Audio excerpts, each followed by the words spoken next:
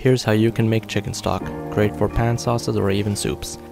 Let's grab a whole chicken or the carcass of one and then add in your favorite veggies such as onions, garlic, tomatoes, celery. Also add in black peppercorns, rosemary and a bay leaf. I also saved my food scraps so you can add them in too, and then submerge everything with water.